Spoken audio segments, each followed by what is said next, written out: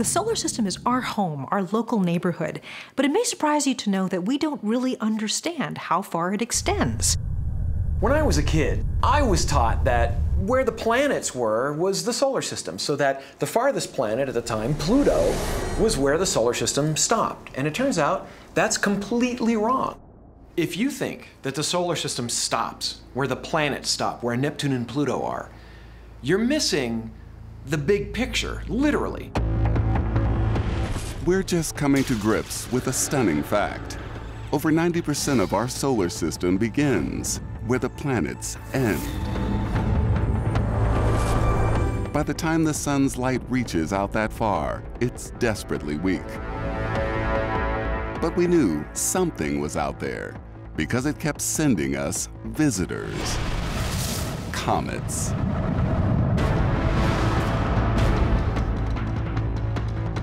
It was proposed that they came from a mysterious disk out beyond the orbit of Neptune, but no one thought it would be proven.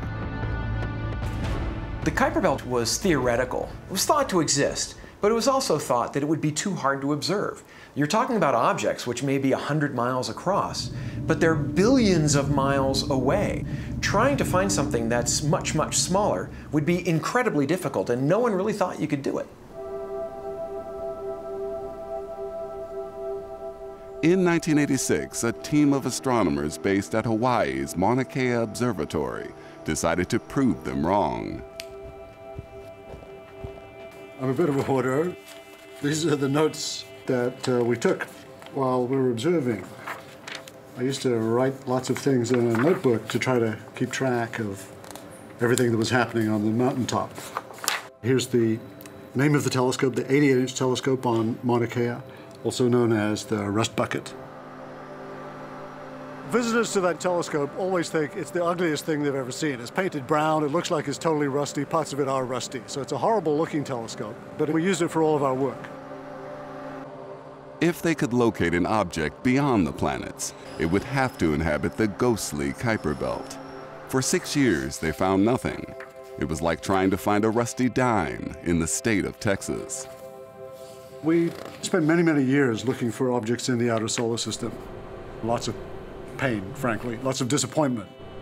You have to really have some respect for the scale of objects. Yes, we can see stars that are hundreds or thousands of light years away, but they're these giant glowing objects. How do you see something that's only 100 miles across and it's dark, it's not giving off any visible light of its own? That's why finding these things have been difficult. Kuiper Belt objects are made of mostly ice. So you'd think they'd sparkle like icebergs. We're in a volcanic country, so some of these icebergs are actually dark, covered in ash. And they're a perfect analogy for a Kuiper Belt object. So I really wanted to get close to this one, but my guides just told me that this one's too big. We can't get close, it might flip over. All right, we found a really cool one. It's really dark. Let's get over here.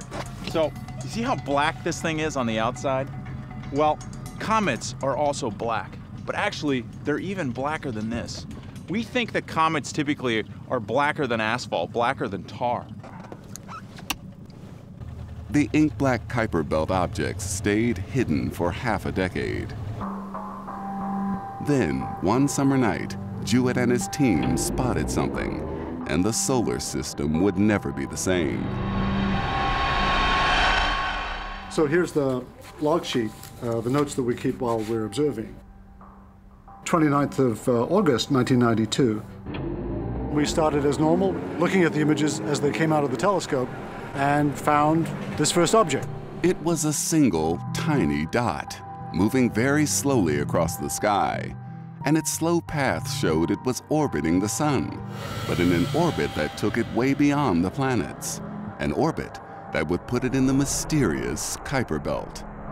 It was moving incredibly slowly across the sky, and therefore was incredibly far away. And we knew, just from the slow speed, we knew immediately it was the most distant object ever seen in the solar system up to that point. Here's this note, SMO, slow-moving object, question mark. So that's the discovery of the Kuiper Belt right there, with those three tiny little letters. In an instant, the Kuiper Belt became real, and our solar system became twice as large. It was groundbreaking because now we have this whole part of the solar system that we had predicted but had no evidence for. Boom, evidence.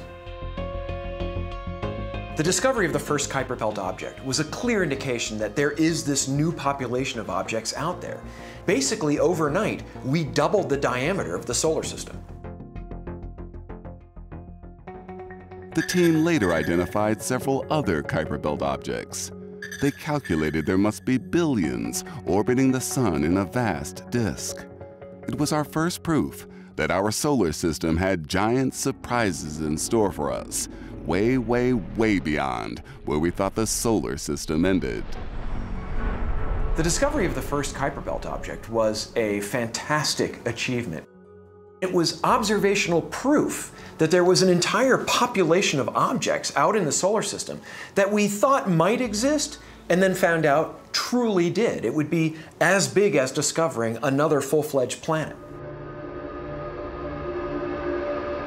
The discovery of the Kuiper Belt instantly inflated the size of the solar system, but deflated the status of one member. Because some of the objects in the belt were bigger than our smallest planet, Pluto was demoted to dwarf planet. I have actually really enjoyed the controversy about what do you call Pluto? Is it a planet? Is it a dwarf planet? Is it something in between? It shows people still care.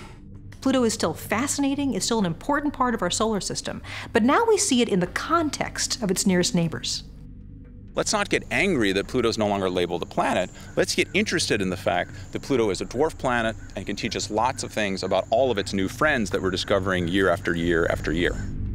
Pluto now has over 1,400 brothers and sisters, called Plutinos. If Pluto's a planet, all the Plutinos are too. So I have a daughter. It would be very painful for her to try to remember all those names. The discovery of the Kuiper Belt opened up the solar system, but it was only the start of our journey of exploration to the outer reaches. The Kuiper Belt extends about 50 times farther out from the sun than the Earth's distance from the sun. It's huge. But if you think the edge of the Kuiper Belt is the edge of the solar system, you're thinking way too small. Way beyond the Kuiper Belt, the sun has actually deployed a deflector shield around the solar system. Our star is waging a cosmic war against the biggest guns in the galaxy, and our lives depend on it winning.